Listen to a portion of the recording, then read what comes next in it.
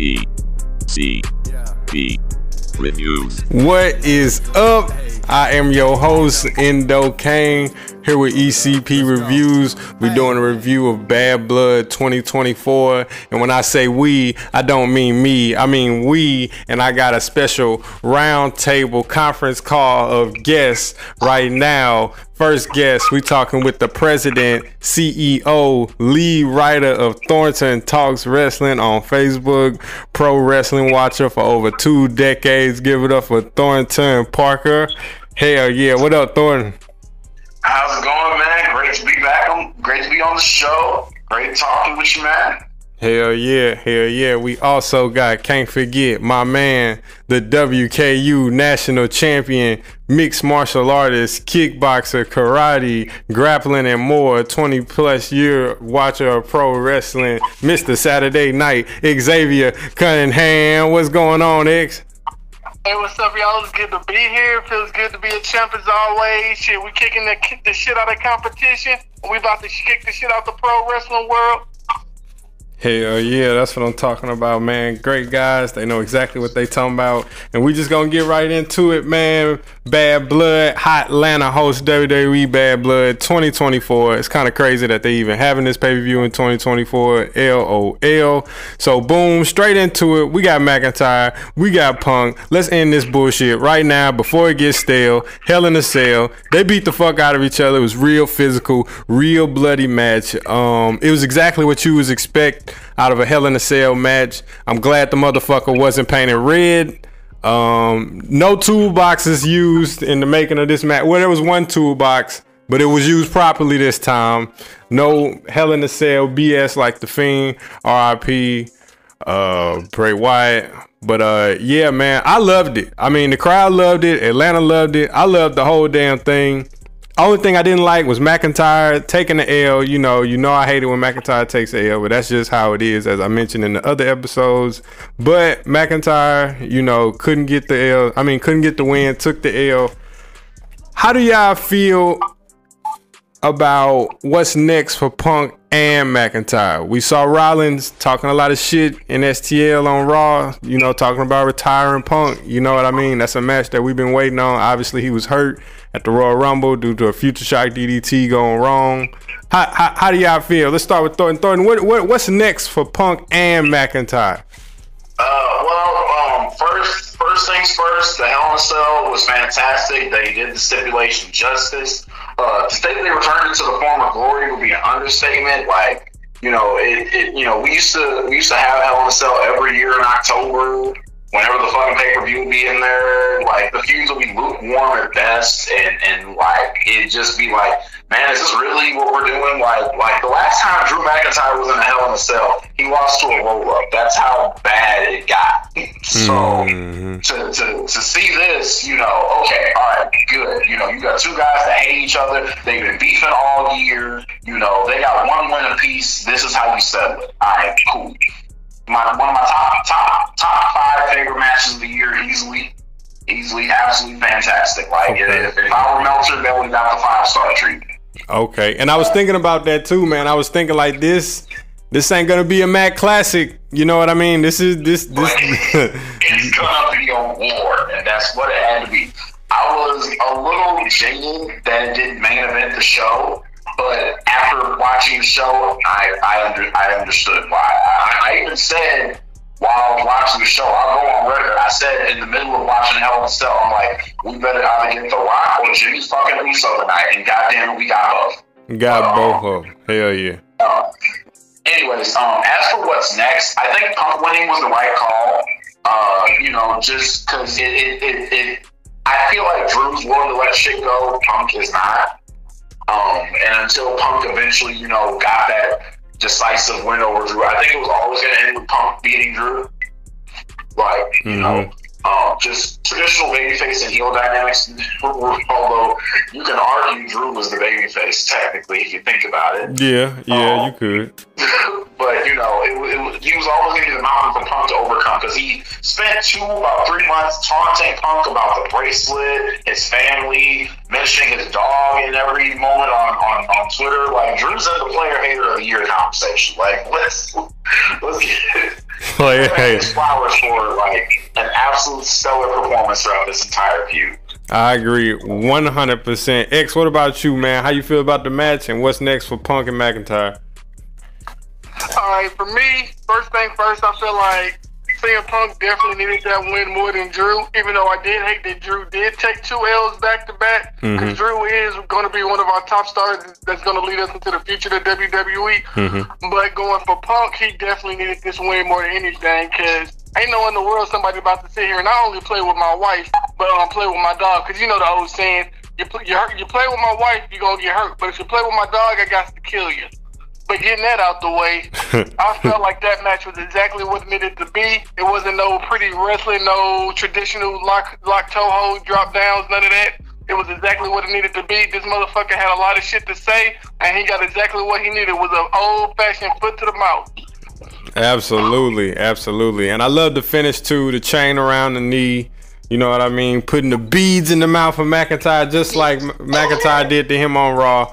It was a hell of a match. I really loved it. Next match on the docket, we got Nia versus Bayley. I mean, I ain't gonna hold you on this one. This was kind of sloppy, if you ask me. It was, and I got a lot to say about this match. Okay. Oh, wait. Hey, go ahead. Yeah. Go ahead. Shoot. I wasn't gonna hold you, but yeah, go ahead. Sound off. Okay, because like I said, I had took a couple of notes on this match. There was so many things that went wrong in this match that I actually had to watch it back a second time to get a good laugh in. The first one, that botched Hurricane Rana. Oh my God, that was probably the worst fucking Hurricane Rana I've ever seen. They tried. It was not meant to work like that.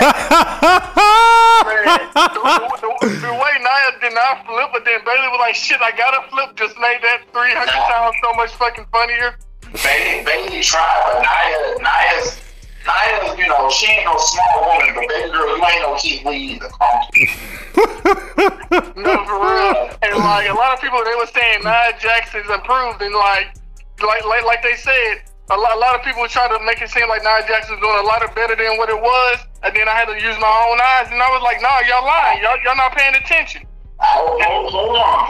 I will say that since she came back in the last year, she has gotten better. I think this was just their match at SummerSlam was pretty good. I think this just didn't work. I would have called it a bad day at the office.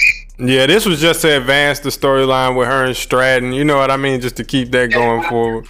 All right, so now we got the thoughts on the Crown Jewel Championship. Obviously, they got to give Blood Money Riyadh season something to thrive off of. How you feeling about Champ versus Champ with Triple H saying there will be a promised a definitive winner? Fucking hate it. From the moment that belt was revealed and Triple H was like, "It's the Crown Jewel Championship," like you saw the groan that Atlanta let out. You saw the reaction from the crowd, and the reaction of anybody viewing at home was the same. X, how you feel about it? I had liked it. It felt like almost kind of like Survivor Series. I know it's probably the closest thing we're gonna get to Survivor Series, and it's pretty much like, here's a bragging rights belt to say I was the best at this year's Saudi Arabia. The only thing I'm not gonna like is Cody's the top guy, Gunther the top guy. Neither one of these two stars need the L right now, especially with Cody specifically. Could potentially be going Roman versus Cody versus Rock from the way it's looking at it. Cody cannot take this L right now. Gunther cannot take this L right now because he's the hottest thing on Raw. I agree. I'm with Xavier. Like, it's an unnecessary match. You're already being told that neither title is on the line, so why the hell should we care? The SmackDown versus Raw concept was extremely played out, which is why I'm glad Survivor Series stopped doing it. And on top of that, you have to beat one of your top champions. Gunther's already holding, you know, the equivalent of that, giving a kid a bag of chips in school so they'll finally shut up. Like, here, nigga, damn. Yeah, that's true. So the Rhea versus Liv match, I loved it. I hate Shark Tank matches. Yeah, I hate Shark Tank matches, but this one made sense though. You know what I mean? To eliminate Dirty Dom being involved. You know, he done got involved so many times, and to bring in Raquel Rodriguez. So what? So my question for this is. So what do we finally? When do we finally get the belt on Rhea? Like what's next? And what's next for Raquel Rodriguez? I feel like Rhea will get that championship back, and I feel like she's gonna have to go through like another storyline or two where she's gonna have to overcome the odds before she goes back to live and finally win that championship back. I feel like she'll probably win it back at WrestleMania. That's just me speculating. Damn, that's a long time. That's a long time. I'm thinking more of Saturday night's main event because, like, the story has to end with Rhea finally beating Liv for the title. We're not even concerned about that. We're concerned more about the aftermath, which, you know, I think Saturday night's main event, the way they're promoting that show, it's got to be a big fucking deal. So there has to be some kind of title change on that show. I don't see it being, you know, a Cody Roman match, but Rhea finally beating Liv for the title. All right, cool. I mean, the match was nothing like bad. Like, first of all, one issue I have with Rhea versus Liv, as hot as the story was over the summer, Liv is like half the size of Rhea. I cannot buy her in any kind of fight with that girl. Her offense in the match was literally just throwing her into shit. I don't know. You guys bought her versus UFC World Champion Ronda Rousey. You can't buy this? Look, Ronda, I didn't buy her against Ronda. I was just tired of Ronda. But they packaged it right, though. If you ask me, Liv beating Ronda the way she did, that's the best possible way you could write some shit like that. That's just me, though. I feel like if you draw it up right, give Liv a little help, the Judgment Day, a girl like Raquel that's up to Rhea's size, it could be a little believable. Hell yeah, I think so. I like it. Liv and Raquel makes sense for many reasons. Number one, Raquel is on record having beef with Rhea. Two, her and Liv are on record as friends. They're two-time tag team champions. I mean, granted, that don't mean shit either, but it's still a thing. Right. And Raquel can play the Diesel to Liv Shawn Michaels. Right. The dirty work, doing the heavy lifting. Yeah, be the heavy. You cannot convince me that was the planned finish for that match. Something went wrong. Like Raquel coming back and interfering made sense, but the execution of that was terrible.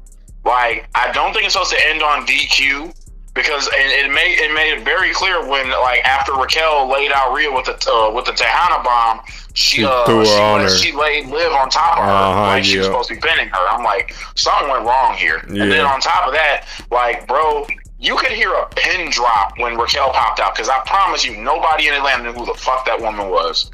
Well, we hadn't seen her in a while. Shit, we hadn't seen her. And they hadn't really built her up. Honestly, I don't like her being heel. I feel like when you got somebody that's a babyface like that the crowd genuinely loves, you don't turn them. For the love of God, don't turn them. Do you know how hard it is in this business to get a babyface that people don't turn on, that they love and consistently support? It's harder to do that than it is to be a heel. You can get anybody to hate anybody. To like somebody, that's a whole different story, man. And that's a challenge, bro. That's what I'm saying. Cody's done so well with it, like, especially after his AEW run, is absolutely amazing. Yeah, so I don't know. I don't like the fact that Raquel Rodriguez, because I mean they could have picked any big girl to, you know what I mean, to stand up to Rhea, man. Like, you had a really good baby face, man. That's why Bianca Belair, in my opinion, should never turn. I know a lot of y'all wanted to turn, no, man. All I'm saying is that Bianca heel turn is gonna feed some families. It's just gonna be her out there talking and popping gum and wearing black. And I don't want to see that, man. All right, you might be on something. Like, I mean, it worked for her. It got her over at NXT. I'm just saying. All right, so last but not least, we got Bloodline versus Cody and Roman. I don't even really like tag team main events, especially after that fucking Armageddon main event with King Booker and Finlay and John Cena and Batista.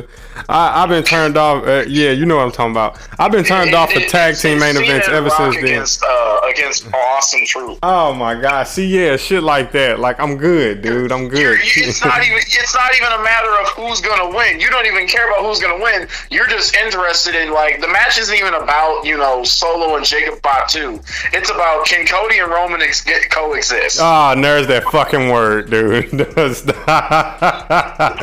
Fucking coexist. Can these two get along? Yeah, oh my God. They met on Georgia Tech Field with Roman's like 12 limousines and shit. I'm like, oh, we couldn't just meet around the corner or something at Applebee's, man.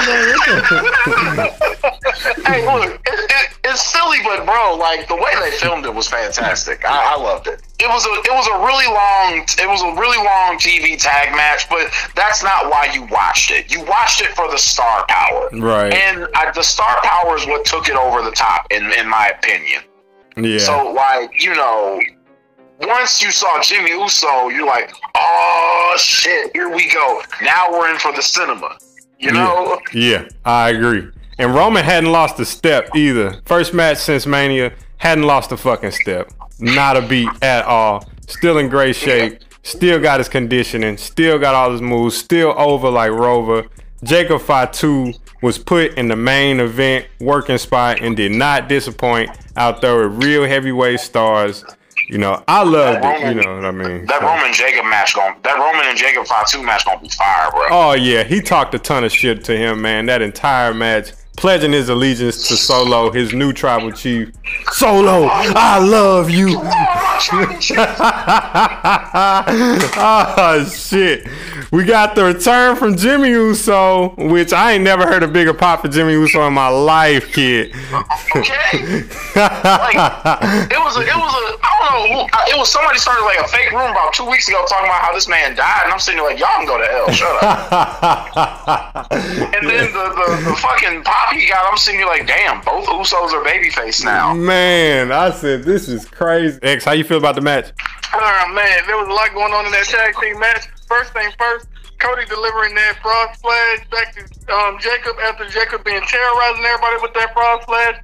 Man, that frog splash was beautiful. Yeah. And I love seeing that good frog splash. Yeah, man, he fucking soared through the sky. I said, this nigga here. Never seen him do no shit like that, man. The salute he gave to Roman, though, was like, take over. I'm going this way. Man. And so on the other hand, I wasn't too sold on him at first, but I think he might be world champion within the next 10 years. Solo? If he wants to keep at it. You think so? I can see it. He lays this shit in pretty solid. Solo's trying, but Solo is not ready for. He's not a main event level worker yet. He's got time, but like it feels like, you know, he's Diet Uso. He's Uso light. Yeah, he's real Uso light. He's Diet. He's the third Uso with, you know, a touch of Umaga in there, but like not the viciousness or supposed not the charisma of the Usos or the intimidation factor that made Umaga such a compelling character. What I don't like about Solo is when he comes to the ring and he got them suits on that's 4 sizes too damn big. I'm like, like you got a 1990s NBA draft. That D-Mob and Def Jam Vendetta ass suit. Stacey Adams ass suit, man. Get the hell out of here. But yeah, his moveset for me is just too punch kicky at this point. Especially when he's been doing it at a top level for so long. You had a match against Cena at Mania. You know what I mean? Like, it's just, you can say that about all the Samoans. Roman and the Usos are the exact same way. Ah, man, Roman's just got a different element to him, though, man. He does more than them. Roman gets away with it because of star power. I guess. I don't know. I don't notice it when he does it, though. All of them other niggas I notice, it's just like punch, kick, Samoan drop. Like, I'm like, oh, man, like, goddamn, can y'all do something else? They all do it, bro. Go back and watch The Rock. He didn't have no 20 fucking moves, you know. Punch, kick, Samoan drop, DDT, kip up, rock bottom, people's elbow, boom. Black ass sharpshooter. But that's what made him unique. He maximized like the most out of like the least, and I think that's what a lot of wrestlers are missing. Like, if you notice, like today, a lot of wrestlers, they can't even keep an entire match in the ring. They got to go out the ring and do something. Like, furniture is actually more over than they are right now, if you really think about it. I'm not gonna argue with you, bro. That barricade breaking spot has been done at least 4 times in the last 2 weeks of WWE television. They're killing the barricade spot. They was doing it every week on Raw. Like shit. When was the last time you seen a pay-per-view where someone did not go through that Spanish announce table? I'm like, it got to be like hazing at this point. So we get the final boss. The Rock appears at the end and looks in disgust as Roman and Jimmy save Cody from getting jumped by the Great Value Bloodline. I'm tired of this roided up asshole on my TV. He came out here, he did nothing. He stood, did a bunch of posturing, then had to flex his muscle by counting down to have his music played. Go away, Dwayne. We know you won't have that good match with Roman next year, and I pray it stays Roman and The Rock next year. I feel like they're going to try to push it as a triple threat match just because of like the three-way war going on between the Bloodline, Roman, Rock, Cody. But I hope, like, even though this year we all wanted to see Roman versus Cody, to see that Cody win that WWE Championship, I feel like this match definitely has to be Roman versus The Rock. Like, 'cause at some point the Bloodline got to end, and I feel like this is the way to end all of it. Oh, bro, you see it the way them Samoans reproduce, that Bloodline gonna be going on for eternity. Yeah, we can rehash this out for years, man. 3 to 5 years, we're gonna be talking about Journey 5-2. So then after the show, Kevin Owens on social media, there's no cameras around from the actual WWE production team, but Kevin Owens beats Cody Rhodes up in the parking lot, kicks his ass. There's tons of videos on social media. Triple H dresses it on Raw, says something, he puts out a tweet, something about Kevin Owens being fine, blah, blah, blah, blah, blah. So how you feel about them doing that, man? That's something new. You know, I never seen them do that before. I have mixed thoughts. My bad. Go ahead, Xavier. No, I'm gonna be real quick. Long story short, I like how they did it because they didn't put this on TV because everybody knew that heel turn was coming, and I felt like if they would have done it like after The Rock would have went backstage and out of nowhere, Kevin Owens came out of nowhere and hit Cody with a pump-up powerbomb, everybody would be like, really, dude? Why now? But, like, you see him in the parking lot, fans are leaving the arena, they're like, oh, look, that's Kevin and Cody.